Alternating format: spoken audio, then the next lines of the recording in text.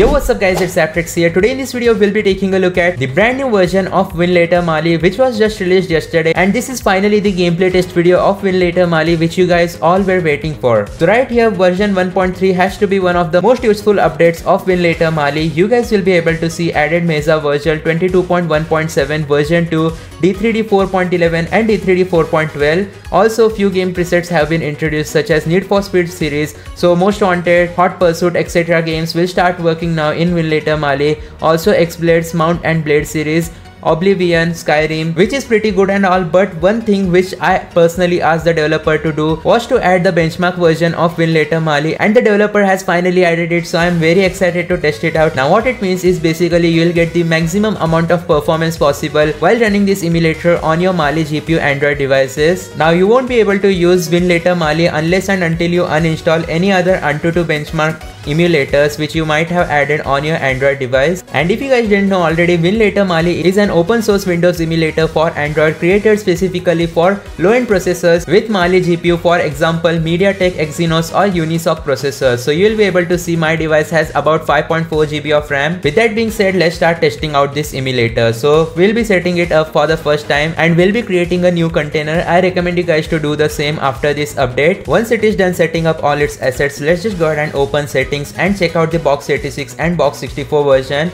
So one change was that the developer has removed unnecessary box 86/box 64 versions. Let's just go ahead and apply the performance preset, and once that has been done, let's tick mark. Let's start off by creating a brand new container, and in terms of graphics driver you will be able to see there is only one option available, which is virtual, which works universally by the way. If you are using a Snapdragon 7H Gen 3 processor or something like that, you need to use virtual graphics driver. Anyways, let's just go ahead and apply the screen size as 800 by 600. Audio driver will set it to pulse audio, show FPS will be enabled, and yeah, let's scroll down to video memory size and we'll set it to 4 GB. DX wrapper is set to wind D3D by default as we are using an Mali GPU.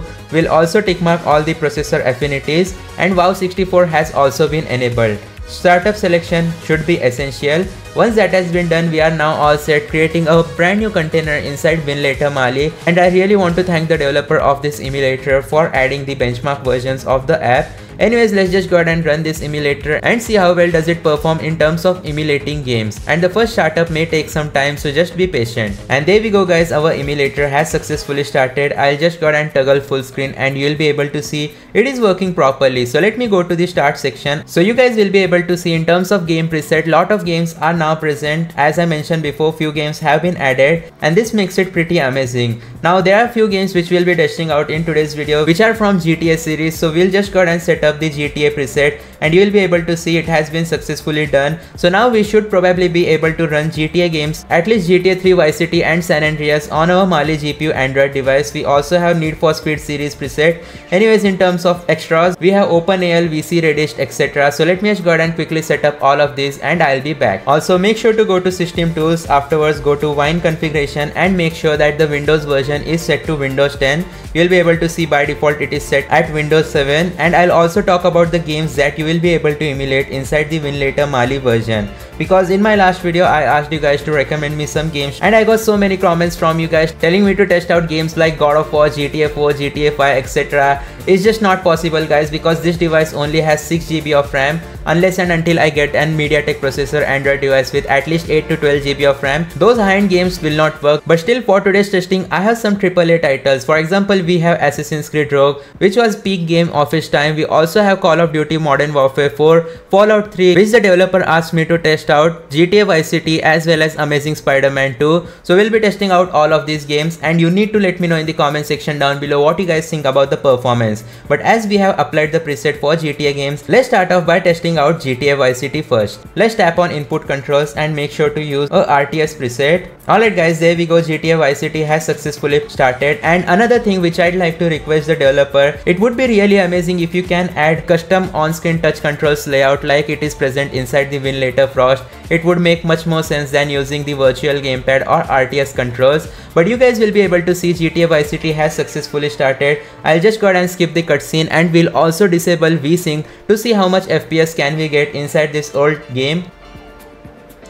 it says unhandled exception. So apparently the game has just forced stop before I even check out the full potential of GTA Vice City. But anyways, GTA Vice City works. It means that you can at least emulate some low-end titles or old games inside the Winlator Mali. Let's just go ahead and try out our next game, which is going to be Assassin's Creed. For that, I'll go to game presets and try out the Fallout 3 preset, because there is no specific preset for Assassin's Creed games. Though I'll still be testing it out anyways. We have Assassin's Creed 1 as well as Assassin's Creed Rogue. Now guys, I just started the normal Assassin's Creed 1 game, but you will be able to see it is running in Task Manager, but the game is not starting. So we can cut out the normal Assassin's Creed from this because it doesn't work. It should work on a Mali GPU Android device. I have tested it out previously on I think Mobox Emulator, but let's just go ahead and try out Assassin's Creed Rogue. And still guys, this game is also not booting, which is very unfortunate. Let's try to use our own Virgil as well as Wine D3D preset and see if it works then or not. So I'll be using Wine D3D 8.14, and no guys, once again it's not starting. So let's just go ahead and apply the Fallout 3 preset once again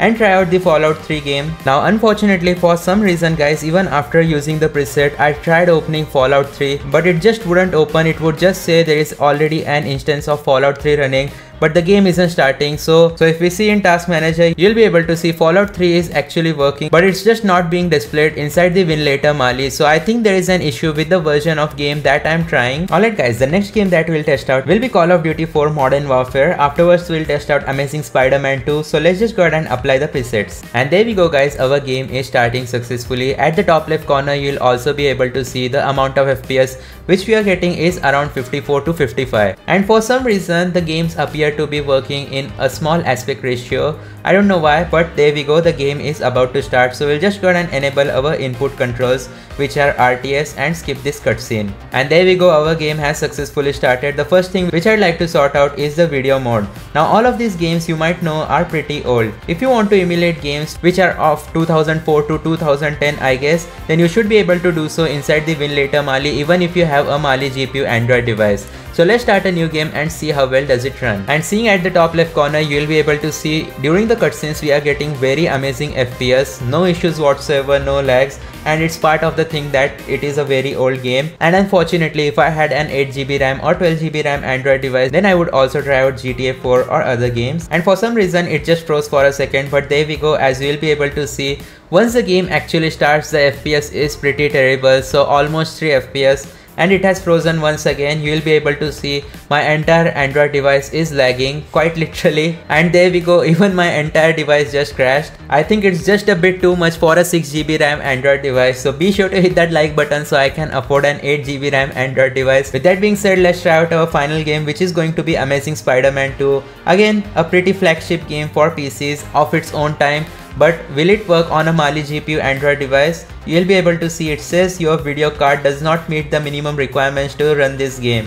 So unfortunately guys, there are a lot of games which do not work on Winlator Mali, and most likely it will improve by a lot in future. So currently these are the only games that have been tested out to be working and have actual presets to get the best amount of performance and compatibility possible from these games. And also if you want to test out your own games, then you can do that too. Anyways, that's going to be it for today's video. Please be sure to hit that like button, subscribe, turn on all notifications. I'll see you guys next time. Goodbye.